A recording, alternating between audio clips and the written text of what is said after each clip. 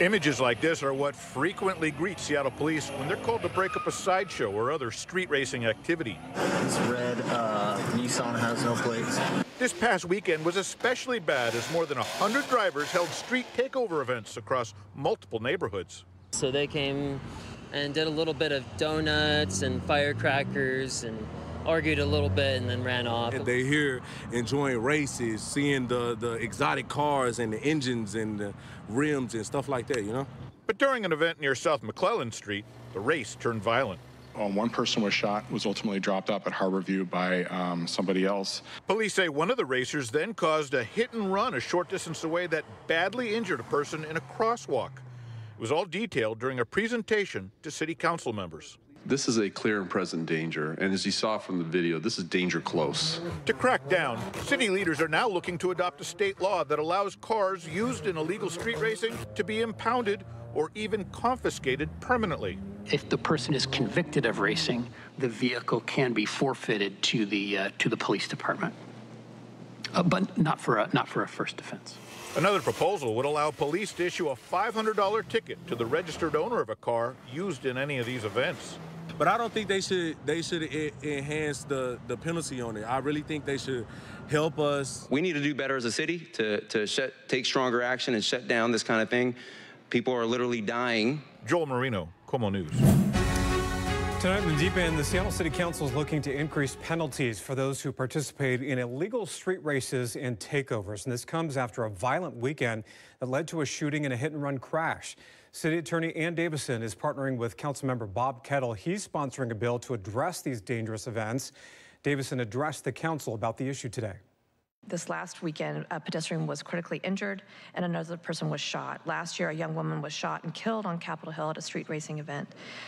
And so unfortunately, we know that with our understaffing at Seattle Police, we have to be smart in how we address this. So by using a different way of getting to people who allow their vehicles to be there and participate, that's what we want to try to deter, is people to participate and go and watch, because we need to have our laws matter, and our laws are about keeping public order and the public spaces safe, and these events are hampering that. Mary Nam joins me now. So Mary, the City Council is looking to increase consequences for those at those illegal street races, right? That's right, Stephen. Really is a tough task. The Seattle City Council is considering penalties now that would include confiscating cars permanently.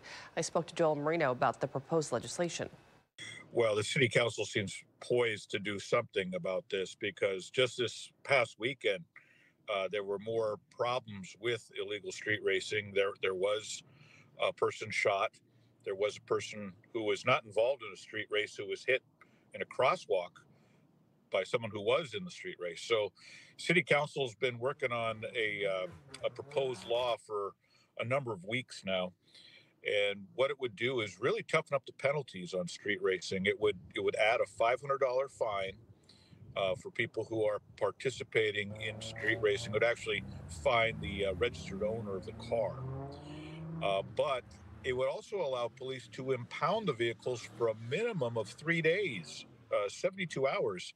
And if they catch that same vehicle involved in a second offense, a second street racing event, and the driver is convicted, well, that car could be confiscated, actually forfeited to the police department. So they're really stepping up the penalties, because they are seeing a lot of related violence around these events, as well as just the risk it puts the public who are just trying to share the roads as well. The assistant police chief for Seattle Police talked about some of the recent cases. What was the response from the city council? I think the council really wants to have some accountability for these groups. The police department showed kind of a montage of videos of the things that they encounter when they're called to these sideshows and street racing events. And from the videos that they showed, there's some real disregard for the law enforcement officers that show up.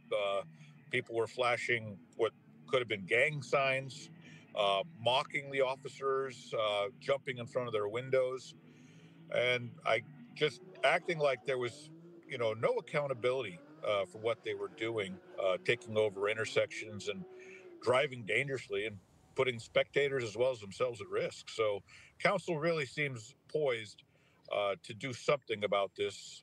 And what was telling was that one particular council member, Rob Saka, thought that the proposed law maybe doesn't go far enough because Seattle's law does not address spectators. And he says that he might introduce an amendment to introduce some kind of penalty for showing up and watching these sideshows and street races. We have seen these problems over and over again. One noted case, the Belltown driver who has repeatedly, defied law and to keep up with his social media followers, really seemed unaffected by the laws. And a lot of people in Belltown were angry that he was not being held accountable. So with these new measures that are being discussed, Joel, how soon might they be passed? So there was no vote today on this. This was a discussion and a chance for council members to ask questions, but the chair of the committee that this was held in is actually sponsoring this legislation. So I would expect to see this brought up for a committee vote right away, possibly even by the next meeting a week from today. After that, there should be one more hearing, and then it could go to a full council vote. And the chair of the committee, Councilmember Bob Kettle, he says that he expects this to go to a vote sometime in July, sometime next month. At this point, probably by the end of the month, and then the mayor would have to sign it. So there'd be that delay, but it could take effect at some point this summer. And as far as the Miles Hudson, who people call the Belltown Hellcat driver, yeah, he got slapped with an $83,000 fine for the noise violations that his car makes. He's back in court at the end of next month on 2 reckless driving charges. So it's really stacking up for him. And if this law does take effect, his car could be impounded. All right, so to talk about that timing one more time, the soonest the council could actually vote on these new laws is the end of July. So will it happen this summer for a problem that we have seen consistently during the summertime, during the warmer months? We still don't know yet, Steve. Yeah, we've certainly seen those illegal takeovers right outside of KOMO Plaza here in recent years as well. It's certainly frustrating. Well, the Seattle City Council also urgently pushing to enact a new law after dangerous street racing event over the weekend happened. That illegal race involved more than 100 drivers and ended with 1 person shot and another run over in a crosswalk. Now, council member Bob Kettle and city attorney Ann Davison are proposing new legislation to increase the penalties for street racing. Right now, the law allows police to impound a person's car for 3 days after their first citation. A second offense can lead to forfeiting the car permanently. The new proposal would let police tack on a $500 fine to the registered owner of any car used for street racing. It would also expand the definition of street racing to include drifting and street takeover events. The amount is one that we took into account. We had discussions. We decided it was something that could be meaningful, hopefully a deterrent, not excessive. When people do these things, it's not like a bad thing or whatnot. Like, yeah, some people may seem like we breaking the law or stuff like that, but it's just like the Fast and Furious movies. It's a culture of life, like we love cars, we love engines, you know what I'm saying? One thing Seattle's proposed street racing law leaves out is whether to penalize spectators. In Kent, city officials made being a spectator a misdemeanor crime. Councilmember Rob Saka says he may pursue a similar amendment for Seattle to better deal with the crowds who show up for these races. And also on social media, one person shared their doubts a new law will make a difference, saying, quotes, "Where are the police? Just arrest and tow all the cars. New law? They will follow this new law right? And stupid and pathetic. How stupid and pathetic, rather."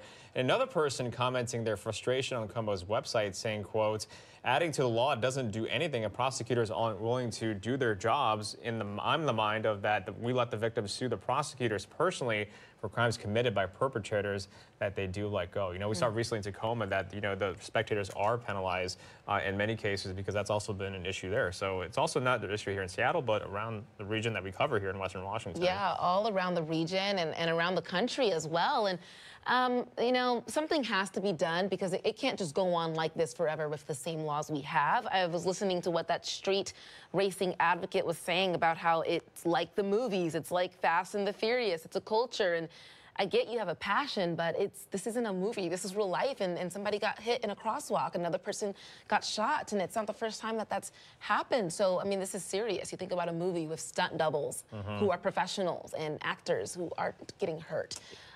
So I don't think it's okay. I know it's probably a nuisance for the neighbors as well with the noise, and you know they leave their the tire marks and things. Yeah, the tread marks. Yeah. I mean, we saw it happen in Alki Beach. Saw it happen, you know, right outside, you know, here in downtown Seattle too. It's not only, you know, a danger thing. It's a disturbance to the neighbors and the businesses in the area that's trying to run businesses, or just people trying to stay home and things of that nature. So obviously something does need to be done about it, because there can be a lot of ramifications if it doesn't, though. For sure. We don't want to see any more people get hurt.